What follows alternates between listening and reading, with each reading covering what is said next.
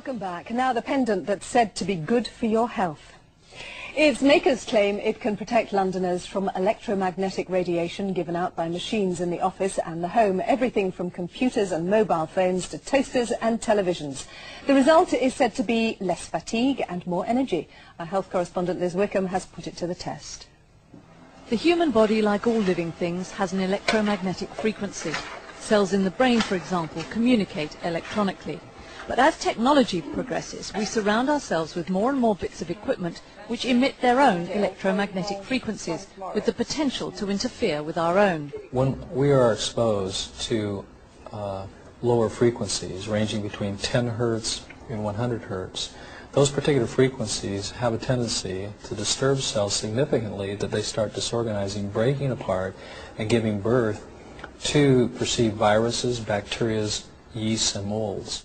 A new invention called the Q-Link, a pendant consisting of a cell, a circuit board and a copper coil, claims to help us fight the effect of interference from outside electromagnetic forces by reinforcing our own signal.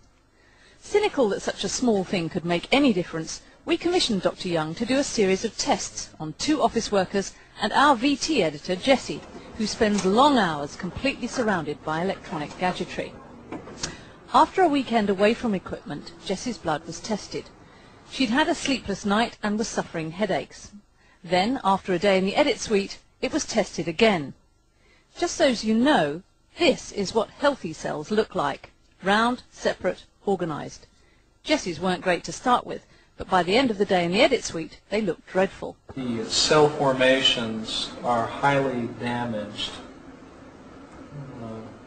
There's some crystalline form, chelation of acids.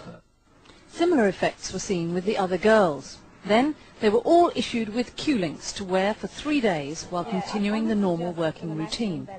After that, Dr. Young tested the blood again. The difference was remarkable. The cells were more organized, there was less yeast, less bacteria, and the white blood cells, the neutrophils, which are the major aspects of cellular cleansing, were active and mobile and moving throughout the bloodstream. Jessie had slept well all week and noticed other changes. I do suffer rather badly from headaches, and I've not had a single headache so far this week, which is encouraging, I think, in the environment I work in with the lighting and the constant buzz and hum of machines. This could be coincidence. Dr. Young wants to do further research. In Southwark, this is Liz Wickham for London Today.